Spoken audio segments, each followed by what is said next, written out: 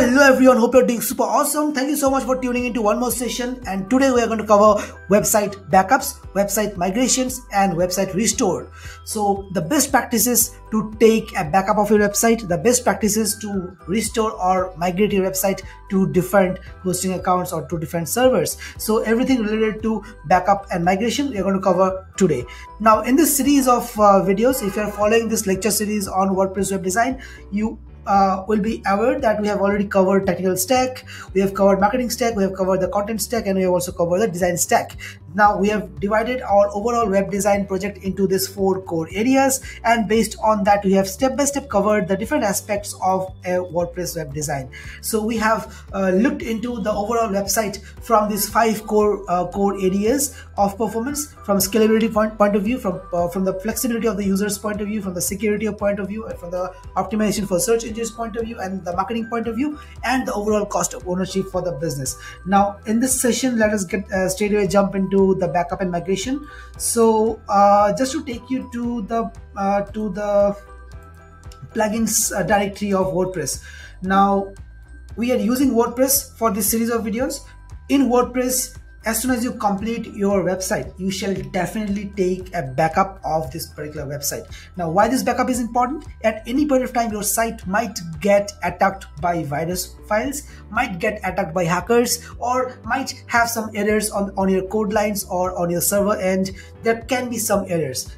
Even if there is an incompatibility issue between the plugins and the themes, the site gets down. So in all of those irreversible stages of your website, you might have to revert back and use this backup file to restore your website. So that's where the backup becomes one of the most important part of your overall website project. So that's where we are going to cover how to take a backup the right way of your WordPress website. So to start with, there are 2 core ways to take a backup of your WordPress website. One is using a plugin. Now this is the easiest possible process to take a backup of your website. You can simply install a plugin and take a backup of it. That's it.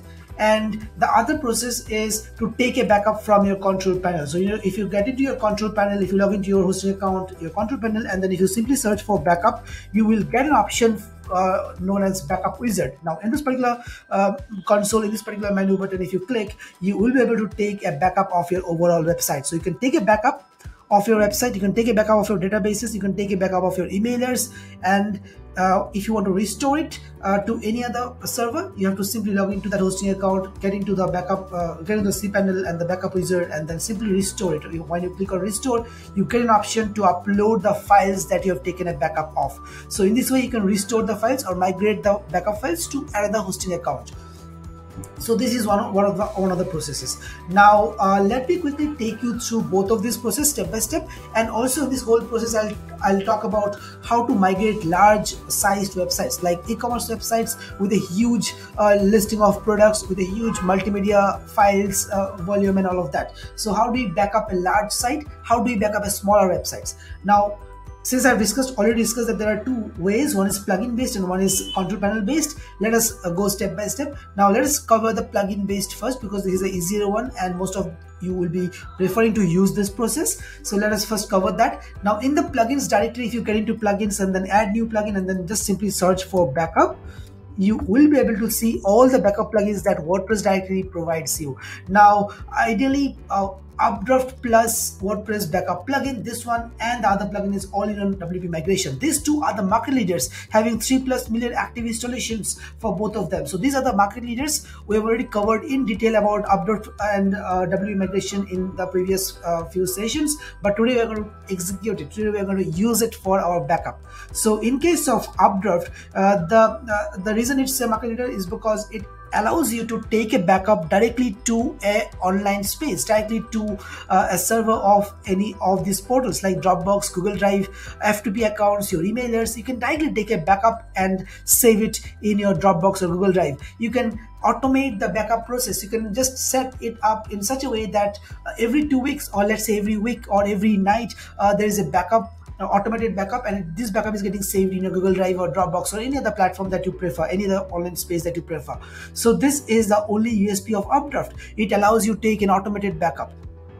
And there is all-in-one WP migration. Now all-in-one WP migration is popular because of its flexibility, because of its ease of usage. It's super easy to use, and it's super reliable. So whenever you're taking a backup, the files are correctly backed up, and the chances of getting corrupted files are very less. So this is one of the most reliable and dependable plugins. So in the last few sessions we might have seen this, but again I'm going to quickly take you through these two plugins. You can use whichever plugin you like. So in case of Updraft Plus, whenever you install this plugin, you need to get into your plugins again, and here you will be able to see the Updraft Plus plugin. Over here you need to click on settings, and then you can take a backup of the files. Now either you can choose to take a backup. So if you just simply click on this backup now, it will get backed up, and either you can choose to back this up in any of these online directories, or you can choose to download this backup and keep it in your local system. Now the reason I use Updraft is because it allows me to save my backup in my Google Drive, which I usually prefer to use, and it also allows me to take a backup automatically. I don't have to come back to this dashboard again and again and take a backup. So this is the reason I use Updraft Plus. So you can just give it a try. So simple process. You can set the automated backup process from this area over here. You can select, or you can just connect the right directory where you want to save your backups, and yeah, that's how you can just simply back it up. That's it. It will automatically start taking backup of your overall website. That's it. Super simple. And the other plugin that we are talking about today is all-in-one WP migration. Now in this particular case, whenever you install all-in-one WP migration, you get to see the plugin in your WordPress menu area. So this is the WordPress dashboard menu area. Over here, whenever you get into this section over here towards the bottom of the menu area, you get all-in-one WP migration. So click on all-in-one WP migration, and it will take you to this export option. Now this is an option to take a backup. So when you click on this hamburger menu, you get this option to take a backup to Dropbox, Google Drive, FTP file, all of these areas. Now in the free version of WP migration, you just get to take a backup in the file settings, and in your local system you can just export it in your local system, and you cannot export it in Google Drive or Dropbox. And interestingly, you also have an option to kind of select what exactly you want to migrate. So let's say I do not want to migrate the spam comments. I can simply check it, and all the spam comments won't be exported along with this backup. So that's a very good feature. And again, if I'm looking to take a backup, I simply have to click on this export and then file, and it will start exporting. It will create a backup and automatically download the backup to my local system. So this is the process to take an export. And now if I want to migrate it to a new site, what do? I simply get into my cPanel, I install WordPress, and once I install WordPress, I can get to my dashboard. From this dashboard, I can install the plugin all-in-one WP migration, and then over here I can get into all-in-one WP migration and click on import, and right now I can simply import the file. So I can just click on file and upload the backup that I've downloaded earlier. So in this way, you can just migrate your backup file to a new WordPress installation, or you can simply restore it to your existing WordPress installation. So this is a process to take a backup using WP migration. Now let us quickly discuss about how do we take a backup from our cPanel, control panel. So for this, we have to head back to our control panel. So as soon as you log into your control panel, just simply search for backup, and you'll get into this section, backup wizard. Over here you can simply click on backup, and this overall website will start getting saved in your account. So I'll just click on generate backup, and now it says that once the full backup of your account is completed, you will receive an email at the address you specified, backup in progress, and you will be able to find all your backups in this backup section over here. So if you click on this backup section, in this backup menu, you will get to see all the file backups that was done in the past.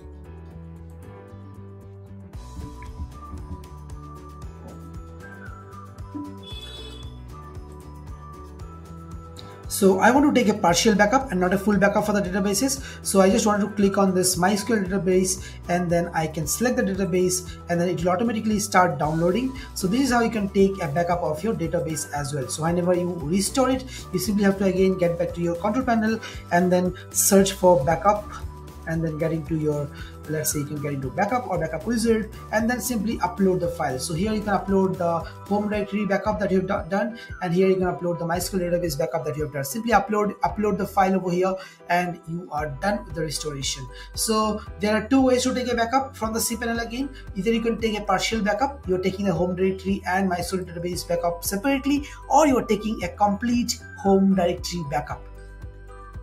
And you have this option to back up the email accounts as well. So this is the process to back it up from the HostGator cPanel or any other hosting accounts cPanel, control panel. Now there's a detailed video on this. This process is a long technical process, and there's a separate video on this which I'll link in the description below. But ideally, this is the process. I'm just giving you a quick overview on this. And to take a backup from your cPanel, this is the process. And for a backup using a plugin, this is the process. Simply click on export, and then you can download the file, or simply get into Updraft and take a backup in your Google Drive. That's it. So this is the process to take a backup. Now let us get a step ahead and look into an advanced process. So let's say I would like to take a backup of a large website. I would like to take a backup of an e-commerce website which is, let's say, of 2 GB size. In that case, I can take a backup using WP migration, but I cannot upload the migration into my new hosting account or into this existing hosting account, because the maximum file upload size limit is 260 MB over here. So how do you do that? So to increase this 260 MB upload limit for large sized backups, you need to get into your cPanel again and look for PHP INI editor. So this is the one you need to get into. And once you click on PHP INI editor, you have to select the right account. So over here, this is for the brandcap.com, and the maximum file upload size limit is 260 MB. I'll just quickly show you again. So if I click on import, I get this option over here where it says that maximum file upload size limit is 260 MB. I'll be increasing it to, let's say, 512 MB. How do I do that? I can get into multi-PHP INI editor in my cPanel. I can then get into the right account. So this is for the brandcap. Where exactly is that? So this is the account, and then I will be having this option. As soon as I've chosen the brandcap.com, I have got this option over here. Now over here, you can see that it's 260 MB. I can make it 512 MB. Again, I can make it 512 MB, and also I can make the post size. Okay, this is already 512. I can also upload this. I can also increase this file upload max file size to 512 MB. So this is how I have just increased the size of this upload size. Now I can apply it, and then it is successfully saved. If I reload it, I'll see that this 260 is now 512 MB. So this is how you can increase the file upload size limit of your WP migration. Now there is again one more limitation. So this is 512 MB based on the server. So based on the type of hosting account that you are using, based on the limit of your hosting account, you can increase it to up to a max of 1 GB size. So in case your backup is more than 1 GB, then what do you do? So in that case, you need to go for this unlimited version of the WP migration. So if you click on this Get Unlimited, you land up on this page where it says that you need to pay around $69 for lifetime. So you need to pay around $70 to get this unlimited version of it.